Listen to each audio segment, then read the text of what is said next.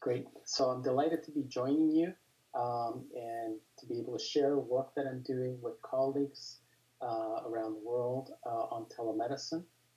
This particular presentation is work I'm doing in conjunction with Dr. George Velez and Dr. Irma Molina Vicente, who are part of the VA Caribbean Health System, and with Dr. Mitchell Izower, who is here also as a co-presenter.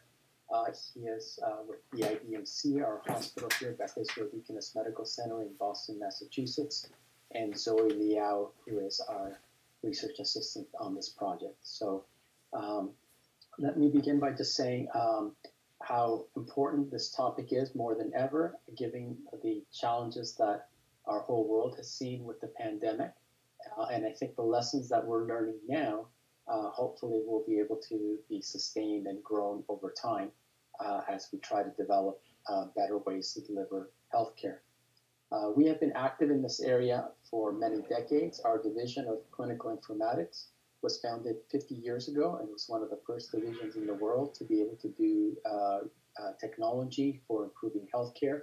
We developed some of the very first telehealth systems connecting doctors and patients and parents also to their children who may have been in the neonatal intensive care units. And so there was a project here at Beth Israel in the late 1980s and 90s called Baby Care Link that allowed parents to be able to see their baby in the neonatal intensive care unit.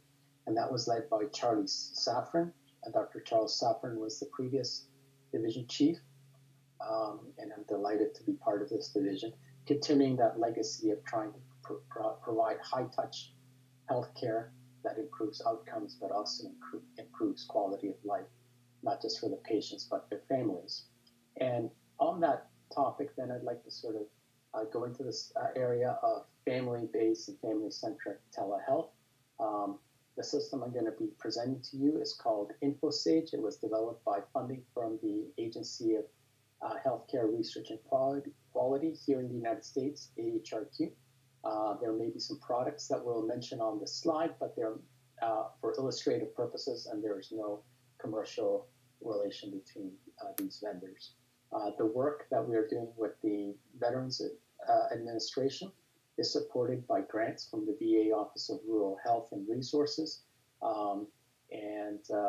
but they do not what we're presenting here do not represent the views of the Veterans Administration. And this is the contents do not represent the views of the U.S. Department of Veterans Affairs of the United States government. All right, so what are some healthcare challenges that we think are important that telehealth can particularly address? I think one of them for sure is that we have an aging population worldwide. People are living longer, and as we live longer, we have more and more medical conditions to deal with. And this, as you can see here, the percentage of people over 60 is growing everywhere. And as the challenges of malnutrition get resolved in parts of the world, those populations also have an aging population. And with that comes a rise of chronic diseases. And typically, most people have more than chronic disease, usually 2 or 3. And so as people start to live with multiple chronic conditions, they have different providers, and it makes it difficult sometimes for them to actually physically to go to all their medical appointments. So telehealth is definitely something that needs to be looked at for being able to address these needs. We also see that there's rising healthcare costs, and one of the areas where this is also being seen is with conditions that are related to Alzheimer's and dementia, which in the United States alone is costing over $290 billion.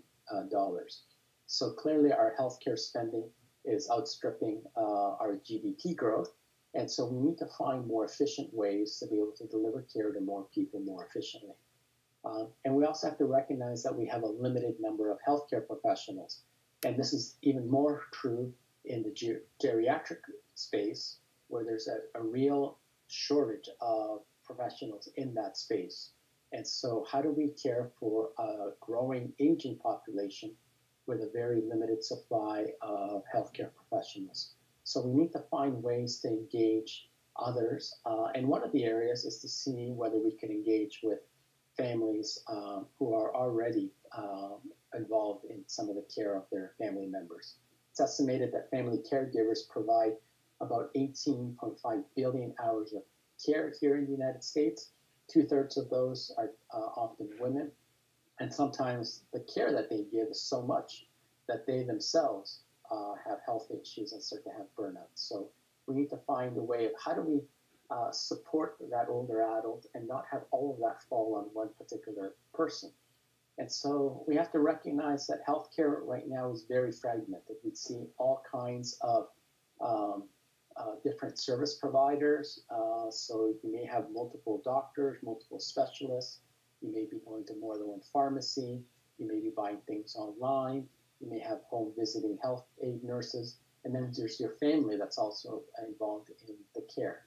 And so how do we coordinate all of this care, and how do we provide a way to help people age the way they'd like to? Most people don't really want to age in a hospital or a high-intensive nursing home. They want to be able to age at home. And so the question is, how do we provide better tools for aging in place so that we can monitor and support patients at home without having them to physically come in to the office? And so we started this idea of, could we use technology to support older adults and their families? And clearly, the internet and mobile phones have dramatically increased in terms of ownership. This is the growth chart here in the United States. And while not everyone has an internet or internet connection or a smartphone, a large number of them do. So the question is, what can we do to help these families use that technology to coordinate the care? If we look at one of the studies from the Pew Research Center here in the United States from 2019, you see that there's a high percentage of ownership of cell phones. But the number of smartphones drops about half by the time you're 65. And if we go beyond 65, the actual usage of those phones starts to drop. And so while it's clear that more and more people have them, it's not clear that these are actually being used effectively for telehealth at home with older adults. And so that gave rise to our research study, which started 8 years ago. And can we use technology for supporting families caring for older adults at home? And so we began this work with having focus groups with their families to understand what are the challenges that they have in terms of caring for those family members. One of the things that they said was very prominent is that care coordination was exceptionally challenging, that being able to communicate what's the status of that patient, what needs to be done next, who's responsible for doing that.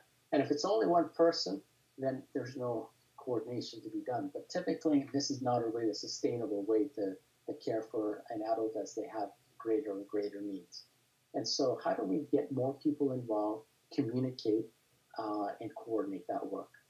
We also talked to the older adults and in terms of their needs and preferences.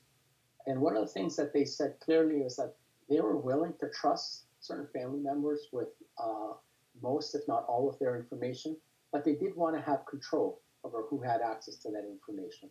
And so we started working towards, how do we build a flexible system that allows you to do care coordination and to be able to allow that older adult to control that network and designate how they want to be able to use that. So that gave rise to INFOSAGE. And INFOSAGE was built with AHRQ funding from the US government. It's a non-for-profit research platform. It's openly available for anyone to use. So you can go to that website, infosagehealth.org, and sign up and try it out. It allows you to create a private social network where you can choose who's a member of that network. And then the patient at the center of the network gets to decide who's in their network and what permissions and roles they have. In the platform, it gives you tools for medication management. And so you can have a bunch of medications. You can set when you're supposed to take them. It It sends you reminders of when you need to take them. There are reminders of that. There's also drug-drug interaction alerts. So we can connect to a database in the United States called RxNorm, and it gives you drug information. And if you give it a list of drugs, it gives you potential drug-drug interactions. So we display that information to allow them to have a better idea of what potential adverse effects they may have from the combination of drugs they're taking. It also has some educational resources and links to the community where you can get help for different health needs. And it has a task management list where the family can create a list of things that need to be done, and people within the network can sign up to do those tasks. This could be involved maybe taking the older adult to hospital visits, or it could be helping them with their rehab, or who's going to spend the weekend or holidays with a particular family member. It also has communication tools, so you can have a group chat within that community that's part of that private network. And while we had designed this for older adults, it can be used for any patient of any age with any condition. And so we're now looking at expanding the application of this to other types of families. Here it gives you an overview of how the permissions work. The keystone is the patient, it's the older adult who has control of everything within the network. As you become older, you might not be able to manage all of these tasks, so you can designate someone to be your proxy. That proxy person can help invite people to the network and help enter medications and do all the things that the older adults or the keystone patient can do. You can also have people designated as caregivers, and so they can view the medication. They can't add them, but they can view, and they can help, for example, with reminders for when to take those medications, and they can sign up for things to do as task lists. And then there are participants, and these people who are mainly involved in tasks and want to maintain communication with the caregiver. So it gives you a flexible way to designate people with different permissions. Here it gives you some examples of what it looks like, and this is the web site once you log in. It shows you some of the different tasks that you can sign up to do. There's a due date, and then there's a check mark that shows whether it's been completed or not. On the right, you see the medication list that people are currently on. And if you click on one of them, it'll give you more information on that medication. And then once you come off that medication, you can make them inactive. This is the mobile app, and we have an app for Android and one for iOS. You're able to see the medications, when you're supposed to take them. You can add more medications. It can send you push notifications as well. And you can get a summary of all those medications. You can either print it if you want to share it with your doctor, or you can email it to someone. And this might actually help greatly in terms of medication reconciliation when you go to visit your doctor, especially when you have more than one provider, and maybe you also have other medications that you bought over the counter through pharmacy. So INFOSAGE allows you to add herbals as well, herbal medications and over-the-counter medications. We have discovered that there's no one single type of family. There's all kinds of different structures, and here you see through color we've coded the different roles that people have, whether it's keystone or proxy or caregiver or participant. And so the question is there one predominant type of structure? And the answer is, in our experience, there isn't one particular dominant. There's all kinds of different structures. And so I think you need to be able to allow people to configure the system and the roles as they see fit for their particular family. Here we've seen one example of family that's connected. They're in different cities. And on the top left, you see sort of a distribution of activity. And you'll see that after they register and they enter the medications, for the most part, there's a fairly low level of activity, maybe some tasks, that people do on a regular basis. And then there are different spikes, and the spikes typically usually occur when there's a change of medication or a change in clinical condition that requires more activity for people to be involved with. And so while the usage, is not necessarily consistent, having the system set up and available allows you, when there are changes like that, to rapidly be able to communicate that information and coordinate the care. One of the challenging things about INFOSAGE is that sometimes people don't think they need the system, and so they don't sign up. And then when something suddenly changes in their family, someone gets very sick, and you need to do that, sometimes it's not easy at that time to get everyone signed up, and because everyone's sort of focused on the immediate emergency. So ideally, what we're trying to do is, what is the best time to introduce INFOSAGE to families that have older adults or patients that might need this, so that we can onboard them sooner and have the system available as their needs progress. So that's an open area question. What's the right engagement period for enrolling people? We did some studies on how people use the site, and here you see in blue people that are non-keystones, so those are the family caregivers, and in red are the keystones. And we compared their usage based on different types of functions, and you'll see that there was usage by both. The interesting thing is that the keystones were actually engaged on the site in terms of logging in and viewing their medications, entering medications, and inviting people.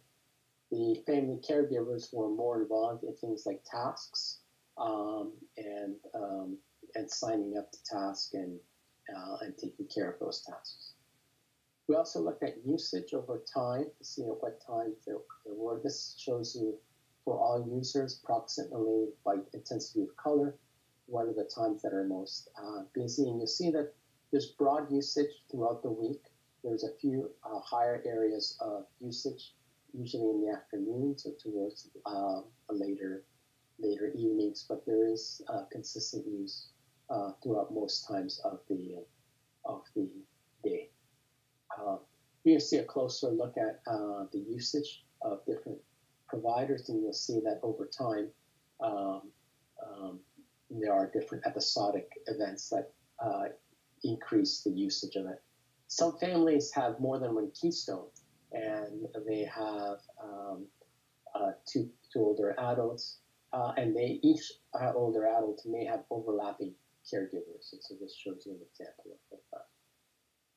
We deployed this here in Boston, and with our patients here at Beth Israel Deaconess Medical Center. We also worked with senior centers, Hebrew Senior Life and LaSalle Village. One of them, Hebrew Senior Life, is a higher medically intensive sort of care facility that has both hospitals as well as nursing homes that have medical staff on site.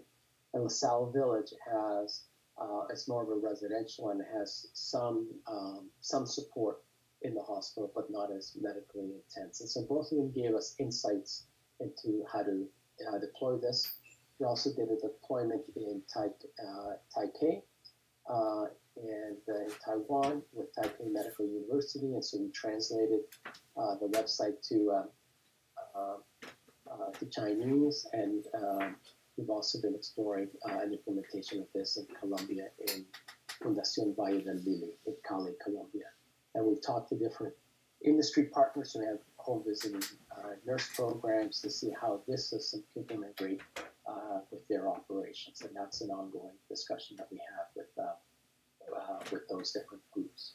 So what are some of the lessons learned? Well, we've learned that it is possible to create family care networks that are patient-centric and that can have a broad range of people. We have found all kinds of different networks. Some of them have grandchildren that are involved in the care of their elders as well. And so this allows you to have a very flexible, inclusive family support networks. It can include providers as well. And one of the challenges that we have had is sort of what is the reimbursement model for the engagement of care at home. And a lot of, at least in the US, a lot of the funding is facility-centric. The funding is changing to support more telehealth care work, and so that's a good thing for this. But one of the issues that there is sort of where does the care end from the organization, and when is the family involved, and how do you communicate between the family-centric system like INFOSAGE and the hospital-based network? And so sometimes hospitals are willing to receive patient-collected data through mobile apps. So the question is, where does that, if you do want to transfer that data, how do you transfer that data, and does it become part of the official medical record? So those work models are things that are of high interest to us, and both from a outcomes and clinical care point of view, but also in how the data is exchanged, both in terms of security, compliance, and other issues. So it gets complicated very quickly in terms of trying to integrate this more tightly. We have found that people have enrolled from all over the world for this site. We primarily have focused on sharing information about this here in the New England area, but since we've opened it up to the world, we've had people from around the world sign up to do this. We have found that Keystones are able to use this, and we have done usability studies, and through those we've made improvements to the interface, so we've been able to have more usage by older adults. But there is definitely a time in people's life as you get older that both because of cognitive decline or physical decline or the complexity of technology, that you won't be able to fully utilize all the power of InfoSage. And so that's where the family caregivers and the proxies come in. This allows to have a seamless support. One of the areas that we're trying to study this more carefully is with families that have dementia, where they definitely need more involvement of families and other healthcare providers. Some of the things that we're doing new now is trying to connect wireless devices that could collect biometrics and communicate those to InfoSage. And here, it's not so much the issue of technology, but it's more about usability and human factors. Could these devices be used consistently enough to provide clinical grade data collection that would allow you to monitor when someone's symptoms are declining, and then how to appropriately alert the right person? You know, if it's not so severe, maybe it's a family member. If it's a bit more serious, maybe a home visiting nurse. If it's very serious, maybe the hospital with a red alert to take the person. So building that human factors evaluation in terms of how to collect data with these devices with older adults is sort of an ongoing research area for us. And I guess bullet 2 is sort of how do you then do this integration of this, and both with home visiting nurses and primary care facilities. And so there's a whole workflow model and a reimbursement model that needs to be thought of.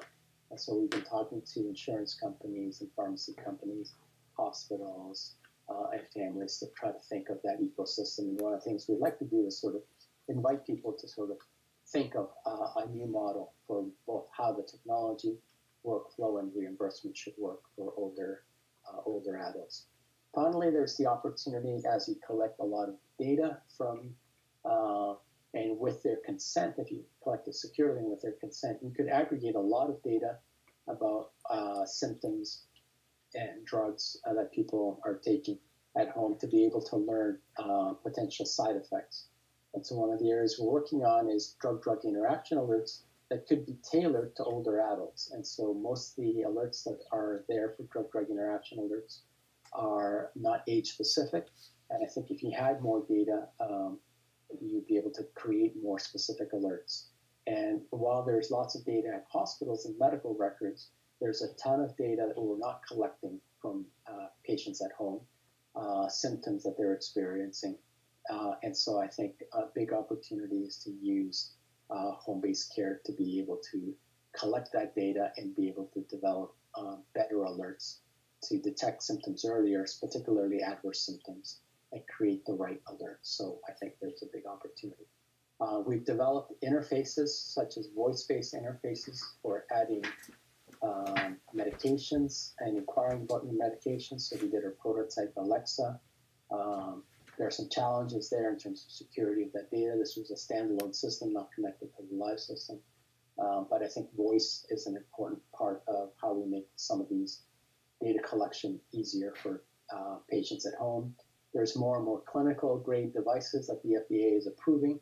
And while that's all good that there's more of them, it's unclear which one of these older adults would use in a regular basis to be able to do clinical monitoring. So how do you engage? And that's where the human factors comes in. And there's also more technologies that are coming in for just regular home monitoring, for security, and there's a bunch of companies working in the space as well for home monitoring. So I think this is a growing area. It's ripe for innovation, integration, and business development. We wouldn't be able to do this without a great team. I want to thank all the people here at the division that have worked with us. Here you see some of the people, both past and current, that have helped. And a particular thank you to Charles Safran, who started this project, and Warner Slack, who started the division with Howard Bleich and wrote some of the first patient-centric computing starting in 1967 and built some of the first telemedicine systems. Warner Slack had a famous saying that the most underutilized resource in healthcare is the patient. And so based on that, we built INFOSAGE to engage patients and families to get them more involved in their own care.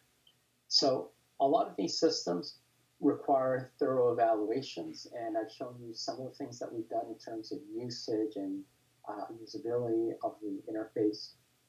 And as this grows, we need more rigorous ways to sort of evaluate the user experience of this. And so issues of patient satisfaction become important. And so one of the things that we're particularly interested in is how to measure patient experience and patient satisfaction. And we're delighted that we've started collaborations with the Veterans Administration in Puerto Rico, who are also doing a lot of telemedicine in their area. And with the group in Puerto Rico, we've been exploring approaches to more rigorously evaluate telemedicine through survey. So I'm going to pass the floor over right now to Dr. Mitch Izower, who is a doctor here at Beth Israel and joined our team earlier this year and has been instrumental in developing this along with Zoe Liao. So Mitch, it's all yours. Great, thank you. Sorry, let me just get my screen set up for sharing over here. And everyone hopefully can see this. And just so you know, one of our slides was prepared by one of the members of our laboratory, Zoe Lab, who couldn't be here today. So when we get to that slide, I'll give a signal, and then she has a pre-recorded piece that's going to play during that time. So everyone can see my screen okay? Can I get a thumbs up, Yuri? All right, great. So we're going to be talking about evaluation methods for telemedicine. So currently we're working with the VA on evaluating the feasibility and acceptability of telehealth services caring for veterans with traumatic brain injury who are living in rural areas in the Caribbean and U.S. territories with Dr. Irma Molina, who's the principal investigator over there. The research is called Enhancing Access, a pilot study to evaluating traumatic brain injury, TBI assessment in rural areas of U.S. territories using appropriate English and Spanish instruments via telehealth and Veterans Video Connect interventions. We're currently trying to measure patient satisfaction with telehealth as a mode of traumatic brain injury care delivery, to identify target population size and acceptance rate for telehealth, and to assess the reliability of Spanish and English telemedicine satisfaction surveys. As part of this research, it's important to differentiate and define patient experience and patient satisfaction. While patient satisfaction and experience are often used interchangeably, they are not the same thing. Patient experience encompasses the range of interactions patients have with the healthcare system And to evaluate patient experience, you must determine if something which should happen in a healthcare setting actually happened with the frequency that it should happen. For example, did the patient receive clear communication, and did it happen at regular intervals? Satisfaction involves whether a patient's expectations are met. In this case, it's possible for two patients who receive the same care to have different experiences because they have expected different things. Now, when it comes to evaluating patient satisfaction experience, a good tool to use is a survey. The benefit of surveys is that they're confidential, low cost, can evaluate metrics longitudinally and be systematically evaluated. However, their flaws are that they can inadequately consider their measured constructs, can lack validation, or not adhere well to survey guidelines. This is the slide that Zoe's pre-recorded thing is supposed to play on. Are we able to do that?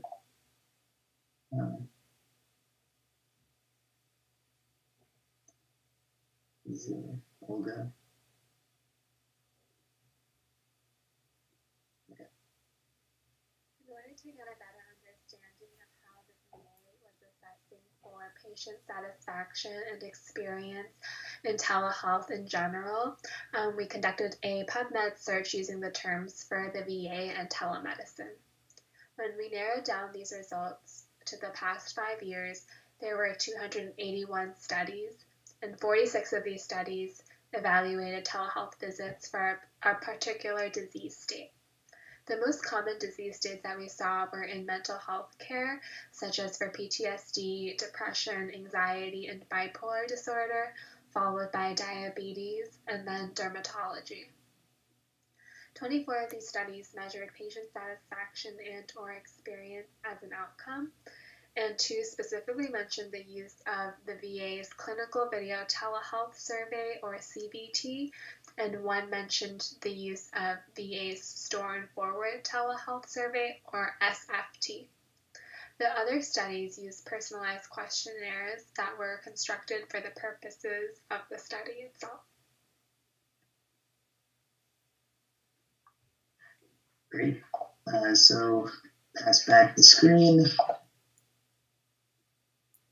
And let me get my webcam set back up right. All right. Perfect.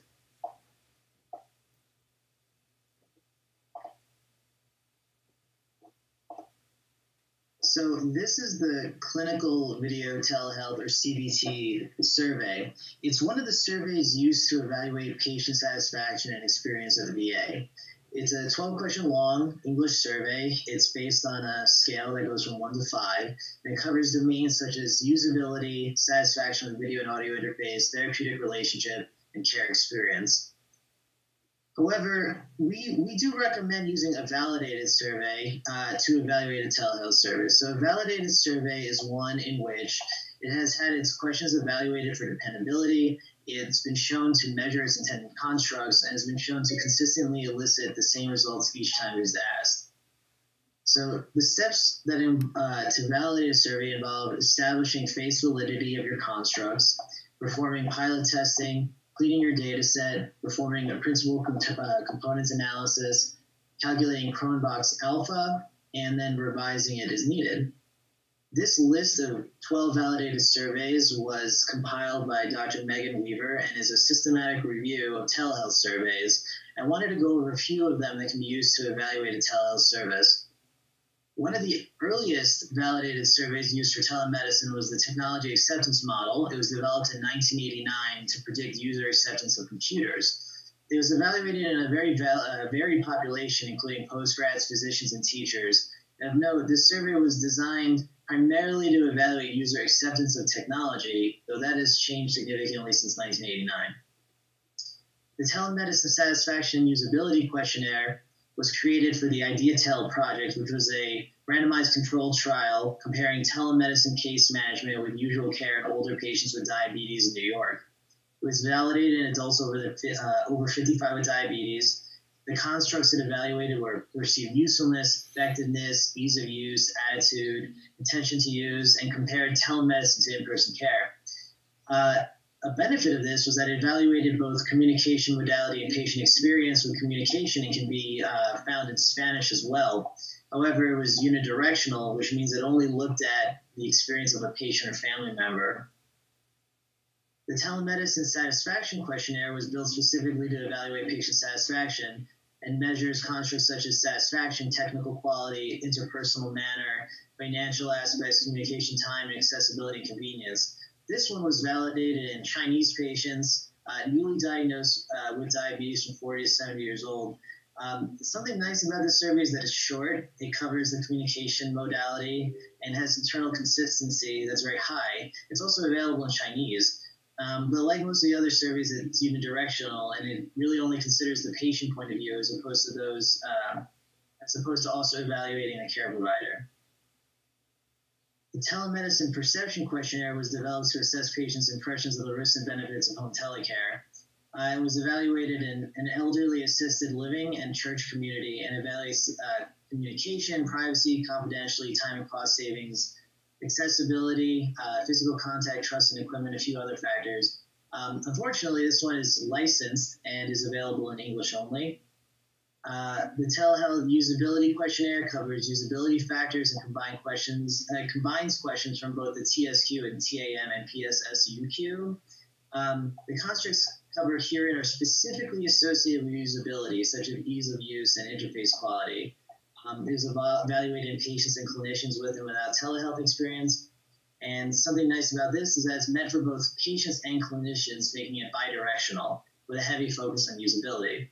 And finally, the patient assessment of communication during telemedicine survey, otherwise known as PACT, was focused on physician to patient communication and was validated on outpatients at a VA hospital.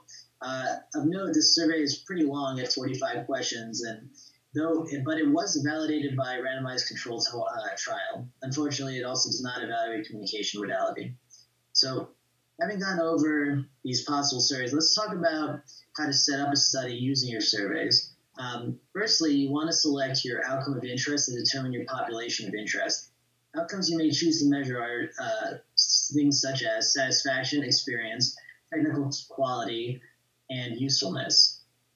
You can then evaluate your validated surveys for constructs which are applicable to your outcomes of interest. Some examples here are method of care delivery or increased patient knowledge, empowerment, or access to care. Once you've evaluated your outcomes and curated a list of constructs you're interested in evaluating, you may move to selecting and potentially modifying a survey. We do recommend using a validated survey instrument if possible because it helps establish a set of accepted and well-validated instruments and assists the comparison of results across studies and supports a better integrated body of literature. We also recommend finding a survey that has the following criteria, such as using a validated instrument, matching the definition and conceptualization of chosen construct, having good construct content and criterion validity, being reliable, having stable factor structure across studies, being responsive to changes over time, and being designed and validated in a population similar to the one that you're studying. Other aspects you may consider are things such as readability, which is especially important as the concept should make sense within the population you're evaluating, length, which can affect the completion rate of your survey, sensitivity around difficult topics and clarity of topics, and consistency of the survey response choices. Now, if no survey is acceptable, or if you need to modify a validated survey to better fit your needs or population, we recommend piloting your survey and evaluating your instrument's validity and reliability. So we recommend performing 2 pilot studies and a validation study if this is the route you choose to follow. So in pilot study number 1, you assess the face validity and usefulness of your survey items, you remove poorly performing items, you ensure all your relevant constructs are assessed. In pilot study number 2, you ensure your final version of the survey is working as intended. And then in the validation study, you use a large representative sample to establish construct, conversion, discrimination, and criterion validity. Once you've done all that, you essentially produce a new validated study or a modified validated study. So then it's important to review your survey conducting and reporting. So it's important to choose a sampling frame and strategy of how you're going to perform your survey. Choose the sample size that you believe is appropriate to your survey. choose the method that you're going to administer your survey with. Consider strategies to improve response rate. For example, sometimes you pay survey takers. Consider your data management procedures and analytical decisions, disclosures to your participants to make sure that they understand what they're filling out, and consider your participants' privacy. So in conclusion, there is a rising demand for healthcare due to changing demographics and increased need for chronic disease management. However, there are not enough healthcare providers to meet the needs of an aging population, so tools to coordinate care are poor or non-existent. Patients and families are underused, and INFOSAGE helps families become more engaged and coordinated in their care plan. Evaluations of INFOSAGE show that we can meaningfully engage with families, and using validated surveys will be important to obtain objective measures of patient satisfaction and experience in the future. Thank you. Yes. Great. Thank you, Mitch. I see there's a couple of questions in the text area, so perhaps I'll take the first few questions, and as they come in, Mitch, you can take the next few. There are a couple of questions about the system integration and security for INFOSAGE. So the system sits in a secure HIPAA-compliant environment with a password encrypted environment. We are working towards doing a FHIR-based integration, and that is particularly challenging because every medical record has different structures, and so it requires individual mapping of data fields, as well as sort of getting the agreements to be able to export data into INFOSAGE. The reverse is even more challenging, as a lot of organizations aren't quite ready to accept patient-reported data. And so that's sort of an ongoing discussion we're having with different groups about how to handle that. But from a technical side, it's doable. We've started that technical program. The discussions will probably, for in terms of where that data sits once it's received, will be particularly challenging, I think. Not just for our project, but for all of telehealth. How do we handle situations with the vulnerable populations? We are currently translating INFOSAGE to other languages. And so we've done Chinese. We're adding now Spanish, Portuguese, and Creole. And we're doing some usability testing from that. Dementia patients pose a particular challenge in that as they get more advanced in their disease, a lot of these technologies will be difficult, and that's where we think voice will be particularly important. In terms of symptoms, we're creating an environment where you'll be able to have different types of symptoms and choose which types of symptoms you might want to collect from patients. And so that'll be a customizable environment, and we're working with that. And there are some standards for how to represent symptoms in a way that a data model that can be more interchanged. I don't think there's been enough discussion of those data models, and I think what would be helpful for the field is to have more standardization for symptom reporting and what the schemas are, the database schemas to represent those, so we can do better data exchange among different healthcare systems. And then I think the last question in there was, how do I get started in this field? And, I think education and internships are a great way to get. And so Zoe Liao joined us as an intern. She's joined our research team, and has publications now in informatics. Mitch is doing a master's degree. There are fellowships. So I think combining both education and internships are really a great way, and just getting involved in projects. So there's no one way, there's lots of different ways.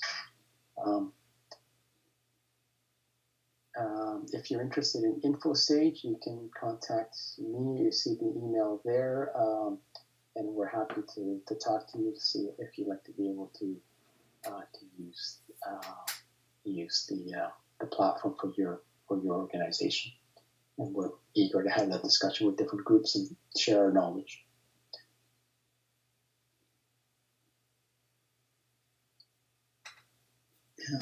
Is there a different chat window? I see a lot of questions from Gigi here. I don't know if there are any that are specifically about survey methodologies. A lot of them are about InfoSage.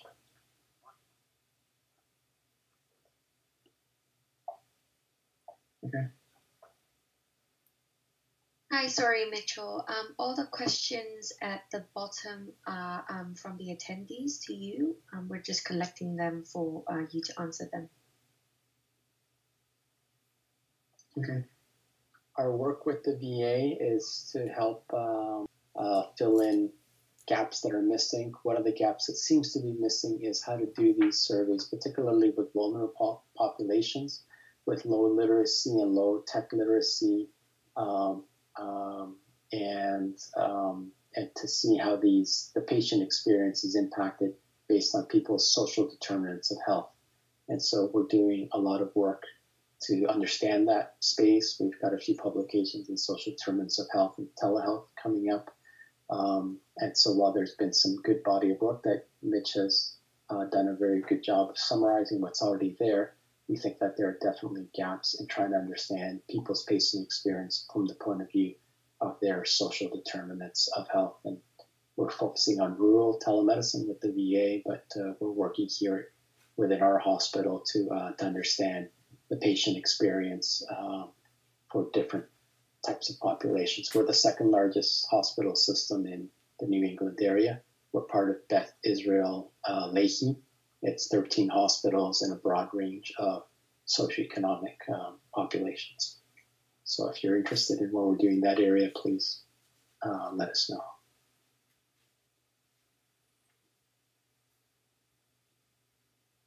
Thank you very much, Olga, Mitch, Zoe, and our colleagues in the VA. Thank you.